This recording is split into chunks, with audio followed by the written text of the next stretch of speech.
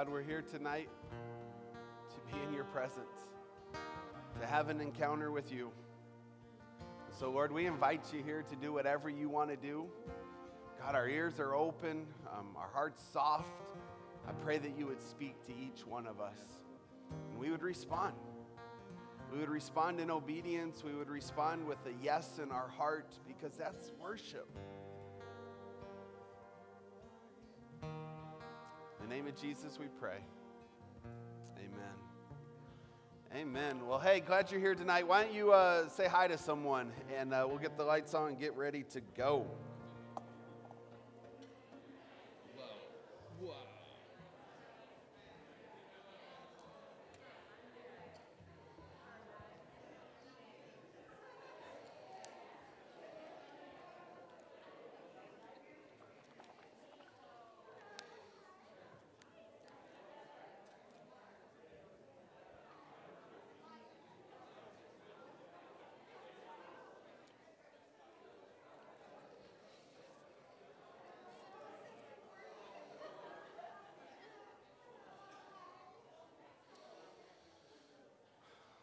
All right. Well, hey, I'm going to be a little annoying tonight, so I'm a little picky. Sorry. If I could get everyone on the sides, can you make your way into the front? Is there room for people? Sides, front. Over here, sides, front. Can y'all do that for me? Just fits with tonight. So thank you, thank you. Come on over. You can sit right here, right in front. Is there room? Is there room? There's room. You guys got a whole front row. There we go. Y'all can find. I see 2 seats. Can y'all do that for me? Up there. This will help me tonight. I know, man, I'm picky. Annoying. I don't do that very often. You don't want to ask people to move seats. They get, whew. Thank you guys for being such a good church, though. Hey, I'm so glad you're here tonight at Next Level, and I want to briefly, I actually have a message I really want to speak and preach. It's in my heart, and I want to give us a chance to respond to the Holy Spirit. So every night's a little different here at Next Level, but tonight I really do feel like I have a message that God dropped in my heart. And many of you know this. I am in a season of prayer and fasting. I shared that 5 or 6 days ago, whatever Sunday was, and just kind of shared that I felt like the Lord asked me to do that before we started CP. And then COVID hit, and then we didn't know when we were starting. We kind of, I got a lot of excuses. Anyone, And so we never really did that, and then I just felt like this is a season, the Lord was really challenging me to do that. And so I'm doing that, and, I love that a lot of you have jumped on board. And just excited to see what God has in store. So I want to share with you some things that in these whatever days we're in, 6, 7, 5, who knows? When you're not eating food, everything just is blurry. So, someone actually asked me, how you doing? And I responded, hungry, tired, crabby, moody, annoyed, but man, God's doing some good things. So we're going to look at Acts chapter 13, verse 2. Acts chapter 13, verse 2. Here's what it says. It says, while they were worshiping the Lord and fasting, the Holy Spirit said, set apart for me Barnabas and Saul for the work to which I have called them. I want to look at that verse, kind of break it down a little bit. It says this, while they were worshiping the Lord and fasting. While they were worshiping God. Another translation says while they were ministering to the Lord. It actually means while they were serving God. While they were connecting to God, while they were spending time making sure their heart was focused and postured. They were worshiping God. They were serving Him. I don't know if you've ever been to a restaurant. I have, if you can't tell. And you get a waiter or a waitress come, and what do? They're there to serve you. They're there to get you what you want. What do you want to drink? What do you want to eat? That's what it means. They were worshiping God. They were there with the heart posture to serve Him, to say, what do you want? Not, hey, here's what I want you to do for me. And that, that would be weird if the waitress came to me and said, hey, I want you to go get a Coke for your, no, you can get me a Coke because that's what you're the waiter, So that's what it was. They were connecting to God. They were serving Him. So it says, while they were worshiping the Lord and fasting. Fasting.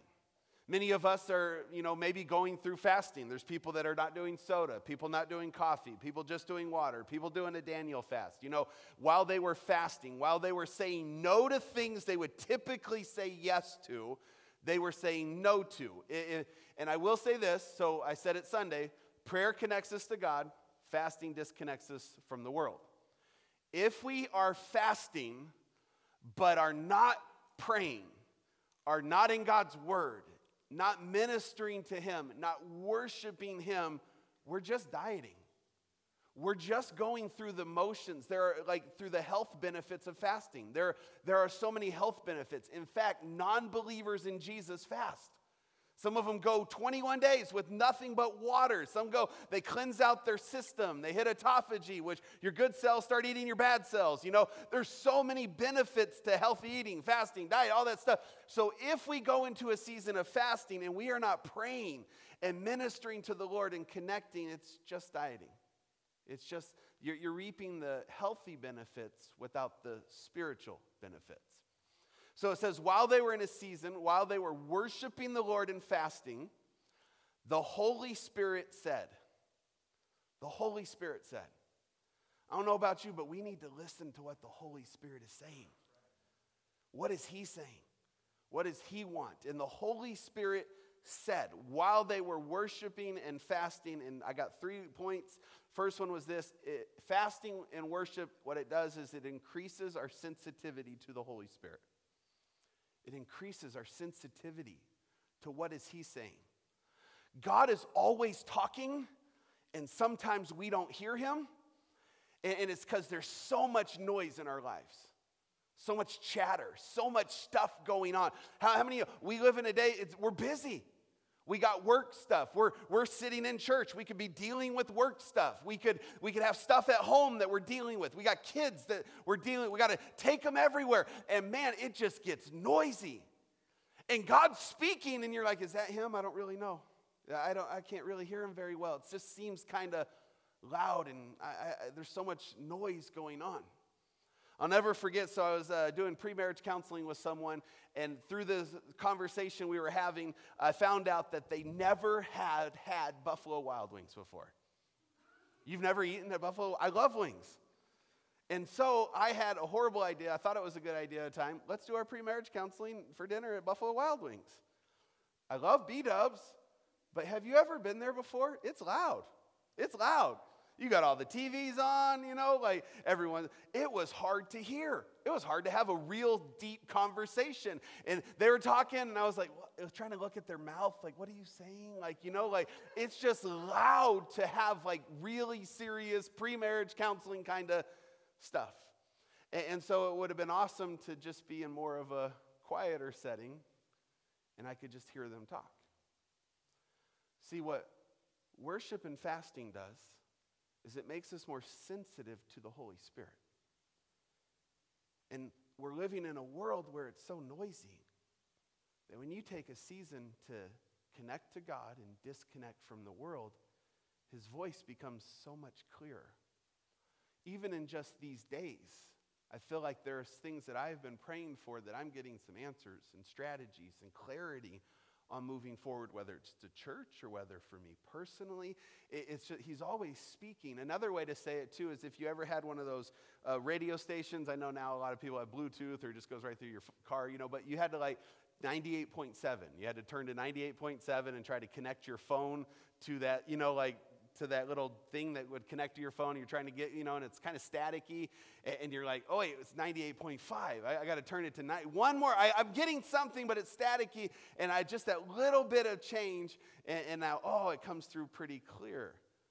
That's sometimes what it is with God. He's speaking, but the frequency just isn't connecting as well. And then when I go through a season of prayer and fasting, it becomes much more sensitive to the Holy Spirit, and I'm getting on the right frequency. It's not that he needed to change, but I got some stuff that I need to change. And I get right on his frequency, and I start to hear his voice so much more clearer. Then it says, set apart for me Barnabas and Saul for the work in which I have called them. Set apart for me. Here's the second thing. Worship, fasting, helps us be separated for the Lord. Worship and fasting helps us be separated for the Lord. If you were to ask me how my relationship with God was doing 2 weeks ago, I would have told you it's doing awesome. Man, it's good. Like, it's been one of great seasons. Man, it's been a great season here at church. It's been a great season in God. I've been spending a lot of time in prayer. And then if you were to ask me today, I'd say, man, there's so much stuff God's showing me that I need to deal with and work on and repent of and surrender to Him that I didn't even realize was in my heart. Because how many of you know you just get living in life, and then when you take a season of prayer and fasting, it really starts to reveal things that He wants set apart, that He wants consecrated to Him. And so then you're like, I'm good. And then you're like, oh my goodness, I'm not good at all. I have so much. You know, when we're talking about purity, a lot of times we think we're so pure, but it's because what are we comparing our purity to? If we compare our purity to someone else, we're like, I'm doing pretty good. But you compare it to Jesus, and you're like, holy cow, I'm not even close. If you take a white bunny rabbit and put it on green grass, it looks pretty white. You take the same bunny rabbit and put it on freshly fallen snow, and you're like, oh, that's got some dirt on it. See, purity is freedom from anything that contaminates. Purity is the quality of being faultless, uncompromised, or unadulterated. Pure water is free from any other substances. Pure gold has been refined to such a degree that all dross has been removed. And pure life is one in which sin no longer determines the choices one makes. I'm telling you what prayer and fasting does is it separates us unto the Lord. And He starts to show us things in our heart that we didn't even really know that was there. Oh, I thought everything was good, but now I'm starting to see some unresolved issues toward my parents. I thought everything was good, but then there was words spoken over me that I actually took, and they were truth to me, and they're not true. And so, therefore, it is tainting my decisions because I believe them to be true, and I don't even realize it's there until God starts separating, consecrating. Whether it's gossip or unconfessed or unrepented sin. Psalms 51:10 says this. It says, create in me a pure heart, O God, and renew a steadfast spirit within me. When we start comparing ourselves to other people, we start comparing ourselves to other churches. You start comparing to other stuff, and you're like, oh, I'm doing good. But then when you start comparing yourself to Jesus, man, it sure humbles you to say, God, create in me a pure heart, Lord, because I got so much that I didn't even realize was there. Then it says this, it says, set apart for me Barnabas and Saul for the work to which I have called them. My third point was this, it sure gets your hunger back for the things of God.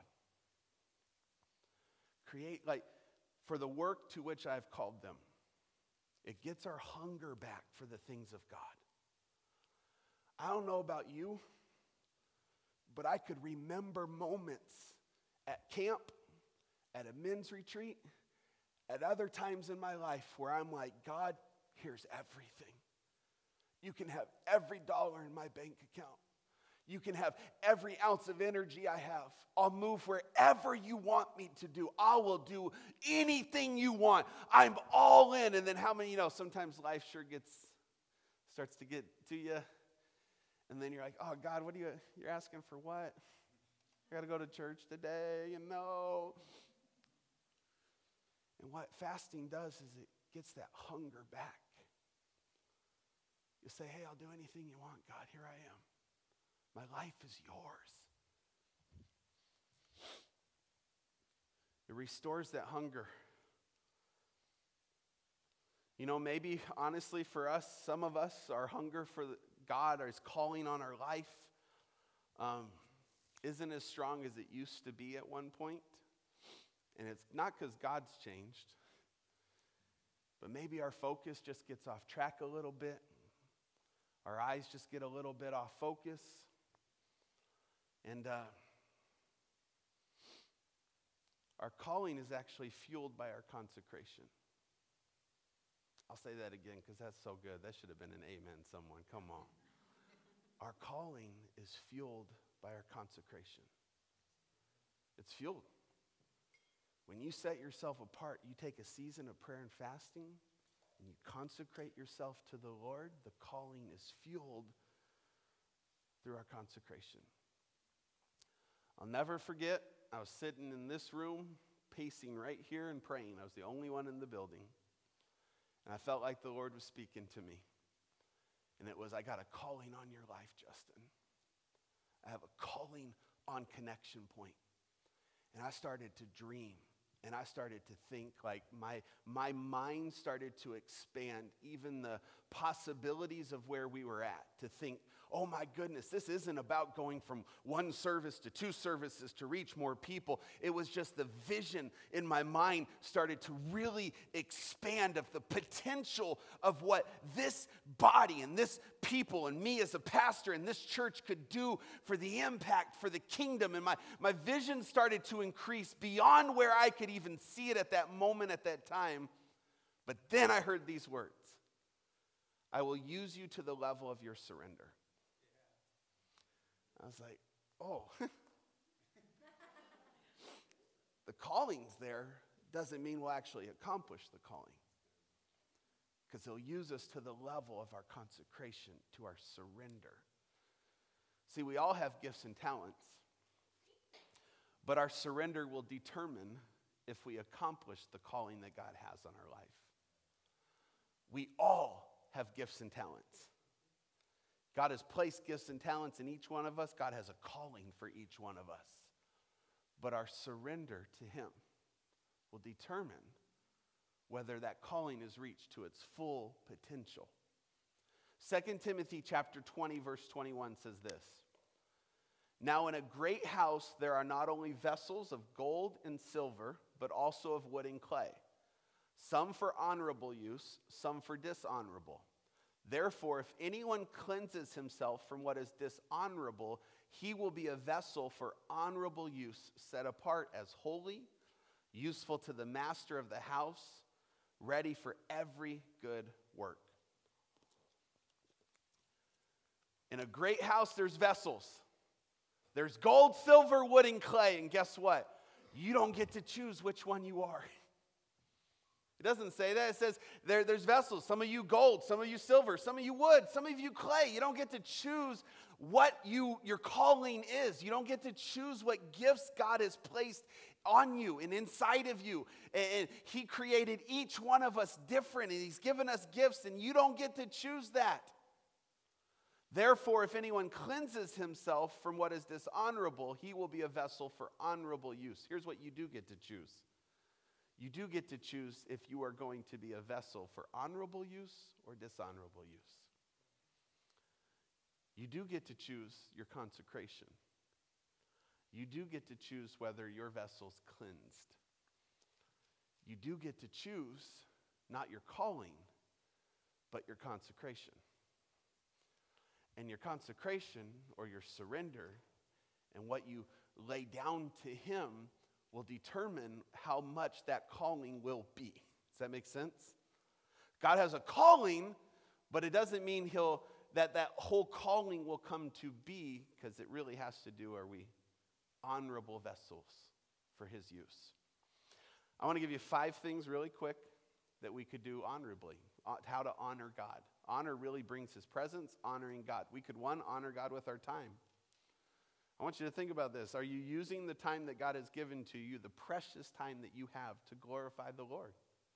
In Psalms 144, verse 4, they are like a breath. Their days are like fleeting shadow. Here's the second one. Honor God with your talents. These are God-given gifts and abilities that he's given to you. Are you using those for the kingdom? Matthew 25, 14 through 30. You can look it up in your own time. Honor God with your temple. You know, 1 Corinthians 6, 18 through 20 says this: Flee from sexual immorality. All other sins a person commits are outside the body, but whoever sins sexually sins against his own body. Do you not know that your bodies are temples of the Holy Spirit who is in you, whom you have received from God? You are not your own. You were bought at a price. Therefore, honor God with your body. Is your body a temple? Is it cleansed?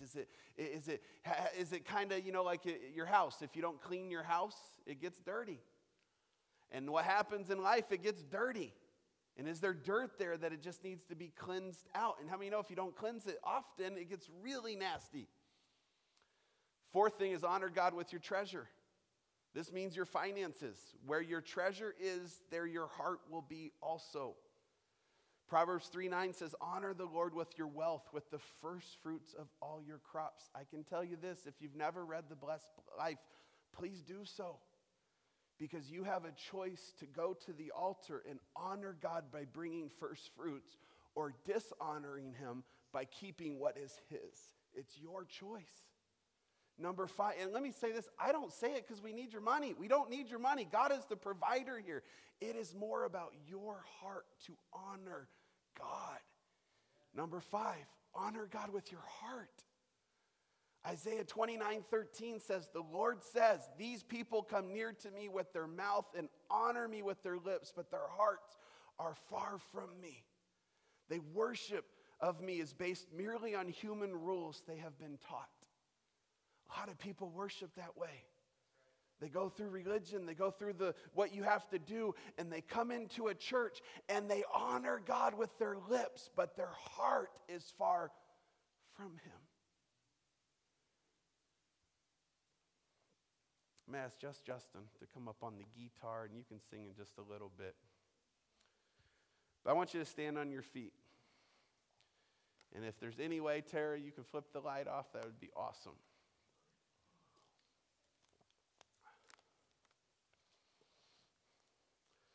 But I just want you to have some time to ask God, what is it, Lord, in my heart? Is there anything in my heart that needs to get right? Is there anything that you're working through? Is there anything I need to lay down? Is there anything I need to surrender? Is there anything I need to let go of? It is not what does Pastor Justin say. It is what does the Holy Spirit say? What is the Holy Spirit speaking to you? Because the Holy Spirit wants fellowship. He wants relationship. He wants intimacy. We've been talking about it in this series, the Spirit-Filled Life. This is not about religion. This is not about coming to church and going through the motions. This is not coming to church because it makes me feel good. It is, I want to be in his presence, and I want relationship with him. And as he speaks to me, as he says stuff, he wants us to be set apart. He wants us to be different. He wants us to think differently, talk differently. He wants us in our heart to be consecrated to him, purified, cleansed, a pure vessel to be used for honorable use. And I want every single person to hear this and know this. God has a calling on your life. It is big. It is huge. It is awesome.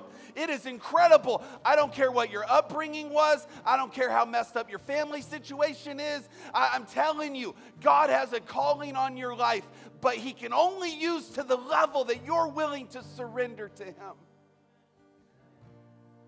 And so when people look back, I'll just say for me, when people look back at Connection Point, and I just believe God is going to do awesome things here, incredible things, and they look back, they're going to look at the result. They won't know the time in prayer of surrendering to him. And it's the same for you.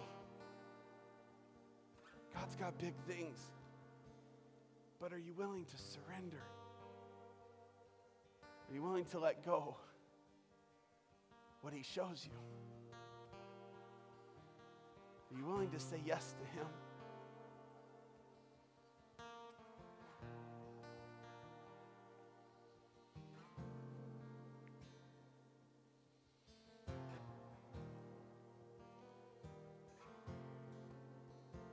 So we're just going to take some time to worship. I want to tell you, we all have things in our lives to surrender and lay down. But I just feel like if there's some of us in this room, I don't even know how to say this. For some of us in this room, you know there's something pressing. It's pretty, you really, you're done with it. You ready to move on. You're ready to let it go. You're ready to surrender. You're ready to lay that down at the altar and trust God. I just want to open this altar space to you. I made some extra rows up here. I'll pray with you. If any of the prayer team want to pray, you're more than welcome to. And we'll just kind of pray with you. And so it's not like for everyone. I mean, I could respond to every altar call there's given. But I'm just saying, you know, right now this is a moment. This is a moment that in my mind and in my heart I picture that there is an altar up at the front and you're coming to lay something down. It's going to die tonight. It's going to be done tonight. I don't know what it is, but you know. And in the season of prayer and fasting, God's saying, hey, that's been awesome for the level that you're at, but I want to take you to a whole nother level, and that can't go with us. And so to get there, you got to let it go. And I'll tell you, man, in serving God, it seems like that's been my continual journey. I'm there, God, man, this is awesome. And then God's like, I got a whole nother level, but you can't take that pride with you, sorry. But I already gave it up, Lord. Now you gave it up to the level I showed you, but now I want more of it. I want more humility. I want more surrender. I want more trust. I want more forgiveness. I want, and he just keeps asking for more.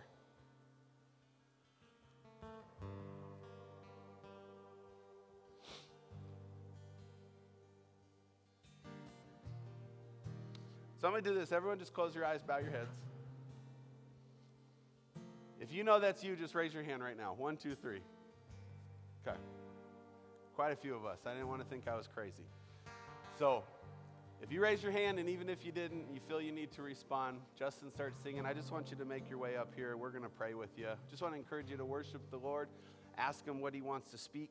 And so, Lord, we just invite your presence here. Whatever you want to do, Lord. Whatever you want to do. In the name of Jesus.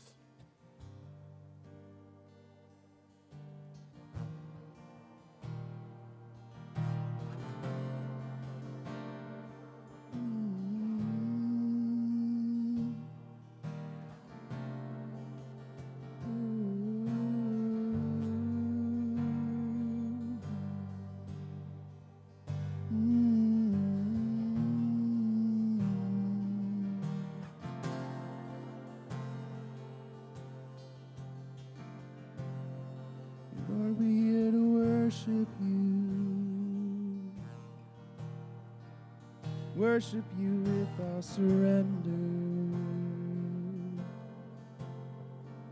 We set ourselves apart.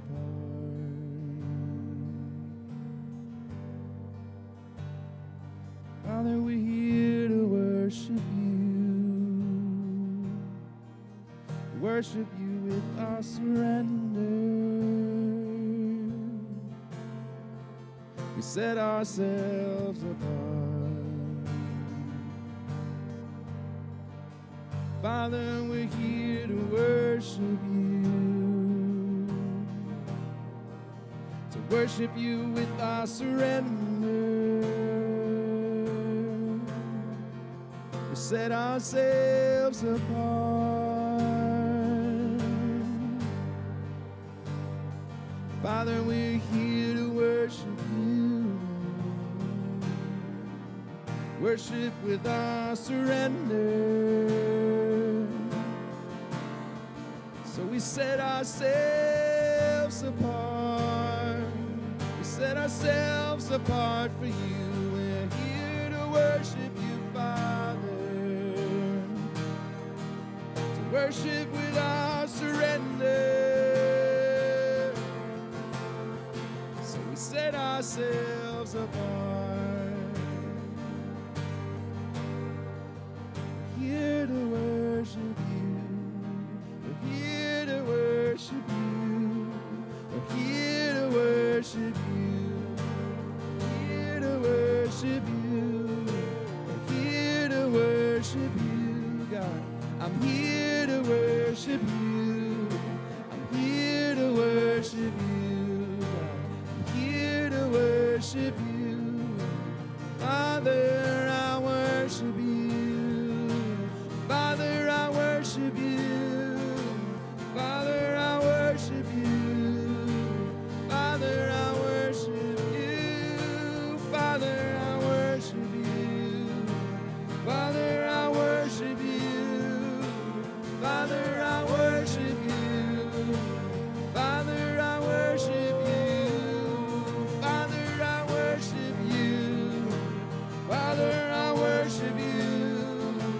Father, I worship you.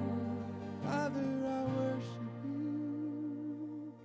Name above every name. The ones we hate and the ones we praise. You're the name above all names, Father. The name above all names. You're the name above all names. You're the name above all names. You're the name above all names. You're the name above all names. You're the name above all names, Father. You're the name above all names, Father. You're the name above all names. You're the name above all names, Father. The name above all names. Father, we worship you. Oh, Father, we worship you. Oh, Father, we worship you. Father, we worship you. Yes, Father, we worship you. We're bending down on our knees, seated at your throne. We bring our every need, every broken part of our soul. Father, we worship you. Yes, Father, we worship you. Oh, Father, we worship you. Oh, Father, we worship you. Father, we worship you. Father, we worship you. Father, we worship you. Father, we worship you. You are filling this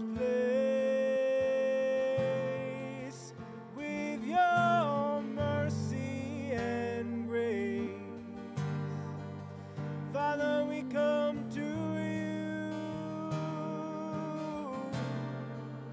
requesting all we need. I'm going to ask Justin on the guitar for a second. I just want you guys to join with me. I want to take just a few moments and just kind of close out this night, but I want to pray. And I just want you to join with me. And so, God, we just come to you right now. God, we surrender ourselves to you. God, we surrender ourselves to you, and whatever that is, whatever you show us, whatever you reveal to us, God, our answer, we've already made the decision tonight at Next Level. Our answer will be yes. We don't have to question it. We don't have to wonder. When you are saying we trust you, worship isn't about just singing songs. It's not about just coming in here and going through the motions. It is our life laying it down as a living sacrifice, holy and pleasing to the Lord. So for some of us who maybe can't sing or play an instrument, man, we could be some of the greatest worshipers in the entire planet because we're willing to surrender and consecrate our lives unto you and be set apart for the calling that you have. And so, Lord, I pray that a group of people will surrender themselves at such a deep level that the calling will be bigger than any of us could ever dream. Because you can use a pure heart. You can use a heart that says yes. You can use a heart that you can trust.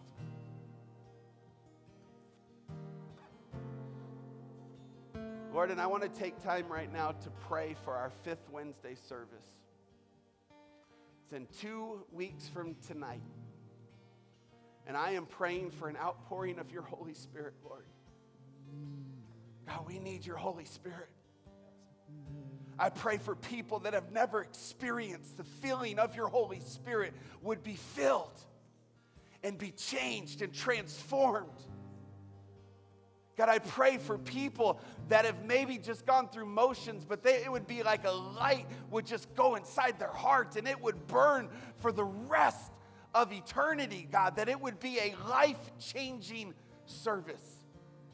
I pray people would be set free from bondages and drugs and alcohol and addictions. I pray that hurts and pains that people carry around would be healed. I pray people who are struggling physically would be healed, Lord. I pray that lives would be changed. It would be a catapult moment for us as a church.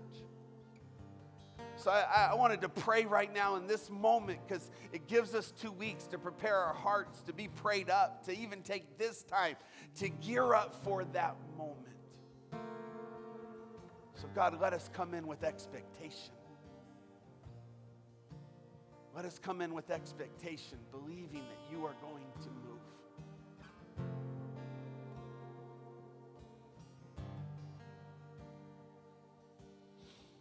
God, let us be hungry for you. Let us be more hungry for you than we've ever been hungry before.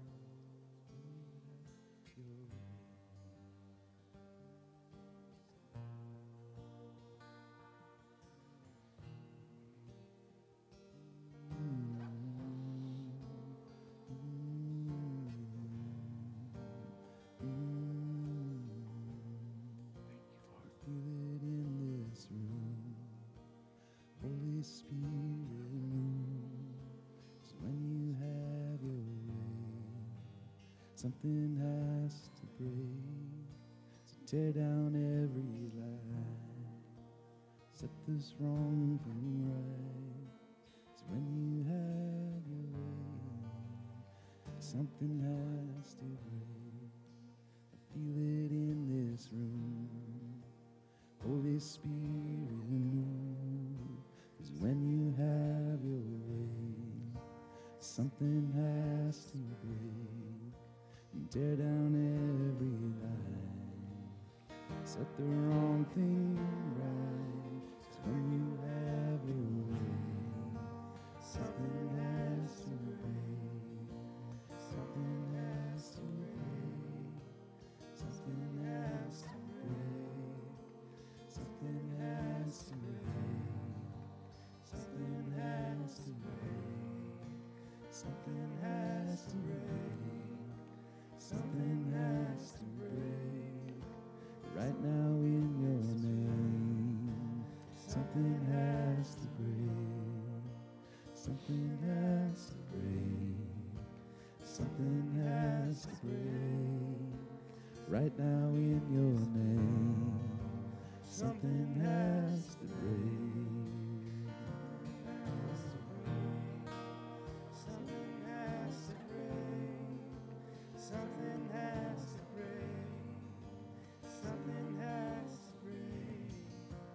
Feel it in this room, Holy Spirit move.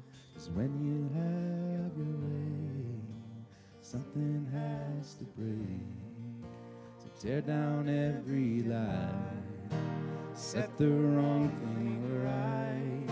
'Cause when you have your way, something has to break. Something has to break. Something has to break. Something has to break. I feel it in this room. Holy Spirit move. 'Cause when you have your way, something has to break.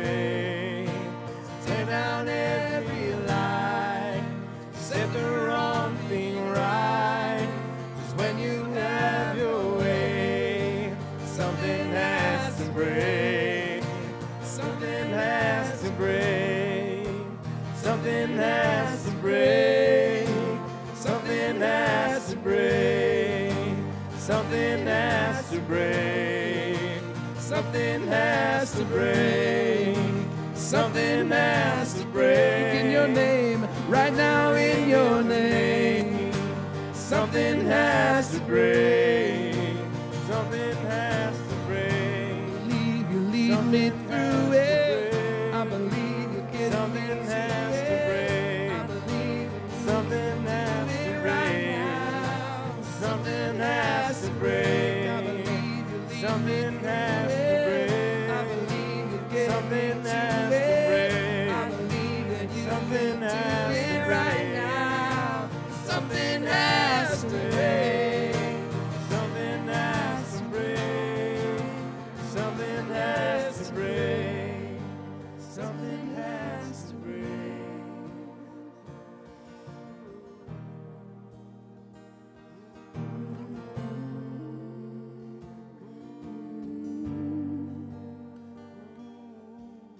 Here's kind of how I want to kind of close out tonight.